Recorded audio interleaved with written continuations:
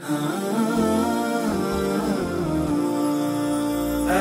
القرآن لنا تروى تتباين حينا في الكلم، أحرفه وحي من ربي كسراج هاد في الظلم.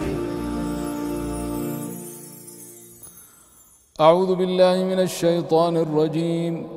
بسم الله الرحمن الرحيم. الحمد لله رب العالمين الرحمن الرحيم ملك يوم الدين مالك يوم الدين. إياك نعبد وإياك نستعين، اهدنا الصراط المستقيم صراط الذين أنعمت عليهم غير المغضوب عليهم ولا الضالين، آمين. الحمد لله، وصلى الله على نبينا محمد وعلى آله وصحابته أجمعين. في قوله تعالى مالك يوم الدين فيه قراءتان: مالك يوم الدين بالألف، وملك يوم الدين بدون ألف. وطبعا المعنى ظاهر، وكلاهما صفة لله رب العالمين، فهو مالك وهو ملك.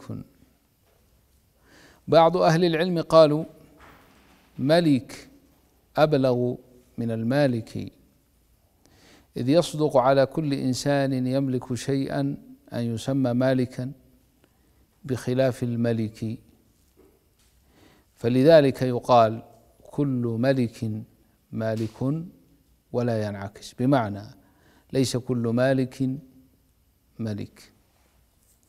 ففي كلا القراءتين بلاغة في المعنى ونهاية في بيان المراد من تعظيم ذلك اليوم، يوم الدين، يوم الجزاء.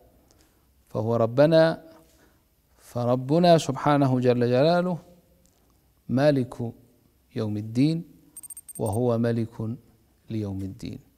أسأل الله تعالى أن يوفقنا وإياكم لما يحبه ويرضى، وصلى الله على نبينا محمد وعلى آله وصحابته أجمعين.